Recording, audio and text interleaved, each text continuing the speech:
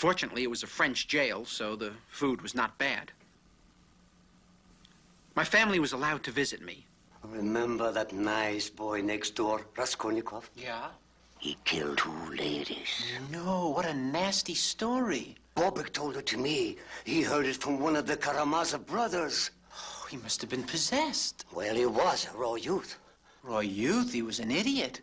And he acted insulted and injured. Well, I hear he was a gambler. You know, he could be your double. Really? How novel. Son, 4 long years, I have saved this piece of land for you. Look, it has a house in it. Yes, it's a nice little house, too. You haven't wasted your life, I see. Don't let any strangers come on it. No, no strangers, no. You're a major loon, you know that. Next year, Yes? I expect to build a guest house. Oh, Right. a tiny guest house with a handball court and a little swimming pool for fleas or something. Yes, well, you'll want to get some rest in your rubber bedroom now.